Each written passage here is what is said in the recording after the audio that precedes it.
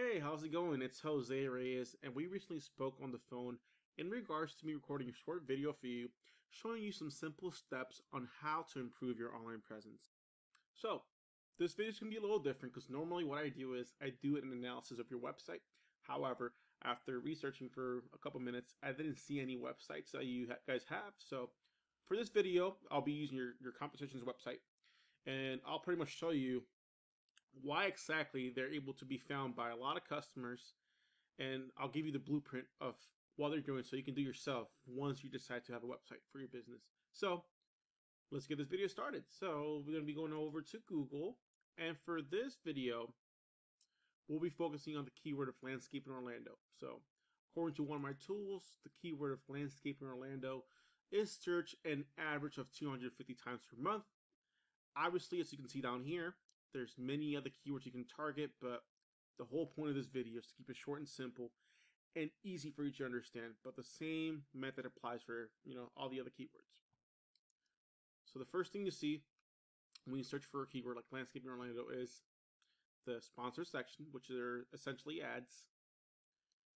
The Google Business Profile section, so it features the top 3 most optimized profiles for that type of service. And then is the organic listing. So 2 facts I'll give you about this area. So 70% of traffic that searches something on Google tends to stay in the organic section, and the other 30 tends to stay above the organic section. So they'll most likely click on a ad or the map pack itself. So the whole point of this video is to show you the importance of an online presence. So before I show you what kind of results your competition is getting and how they're doing it, ask yourself this. When was the last time you searched something on Google and went to the second page, third page? Probably never. And if you did, it was a super rare occurrence. We love convenience as humans, so that's why it's very essential for the bare minimum for you to be featured on the top 3 organic listing or in the map pack. So let's head into one of your competitors, which is Flamingo's Landscapes. And right off the bat, a couple things why they're ranking on the top 2 right now. I can tell you that their site title is called Landscaping Orlando, which helps them to get found relevant for this keyword. And their meta descriptions also has relevant information related to this keyword. Now let's go to their website. So whenever you create a website, the most important thing is content. So when it comes to content, you want to have around 1,000 words of content on your homepage. And right now, I can tell you right off the bat that this website has around like 500 words of content. So if you have 1,000 words of content on your website, you should be able to beat them in that area.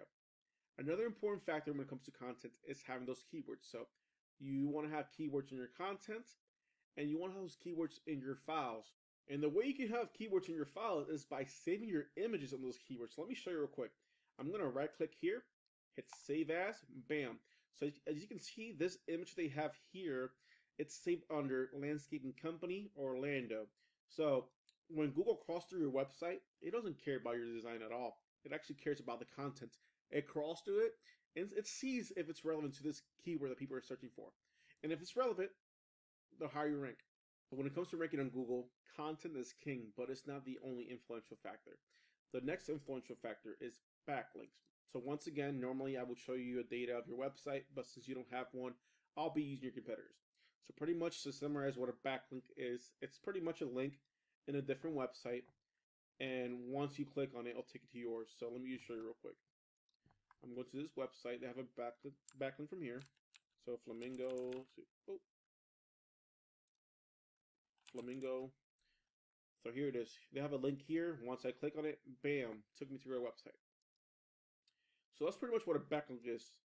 So since I mentioned that, you have to be really careful where these backlinks are coming from, because sometimes these websites are spammy and they can hurt your ranking. So you want to make sure you prioritize quality over quantity in order to be considered an authority on the Google's eyes.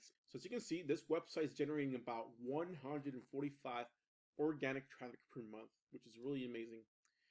And the best thing about this tool is it makes research really easy. It tells me what keywords are relevant in Orlando. It tells me how much traffic they're getting for those keywords. So as you can see, they're generating about 34 organic traffic per month from the keyword landscape Orlando, 15 from the Orlando Landscaping, another 11 from Landscape Companies Orlando, and so on. You get the idea.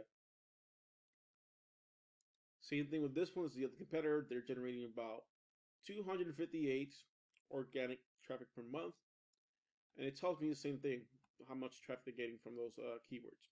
So as you can see, having an online presence is essential to be discovered by potential clients. It's definitely a key in today's age to keep growing your business and keep expanding your services to other areas. So the last topic I'll be going over is citations. So there's many different things you have to do in order to rank your profile on the top 3 of Google Maps.